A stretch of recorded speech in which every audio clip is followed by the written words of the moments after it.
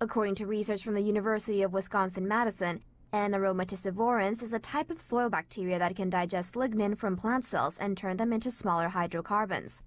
Lignin is a polymer found in the cell walls of woody plants, which, although abundant, is difficult to break down.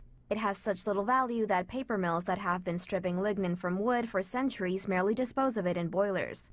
During digestion, the bacteria turns lignin into 2-pyron-4, 6-dicarboxylic acid, or PDC. By removing 3 genes from the microbe, University of Wisconsin-Madison scientists were able to make PDC the end point for the digestion process.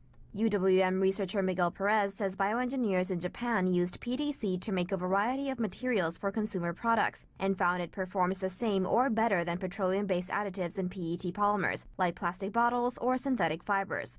As a plastic alternative, PDC would naturally break down in the environment and also wouldn't leach compounds as it degrades.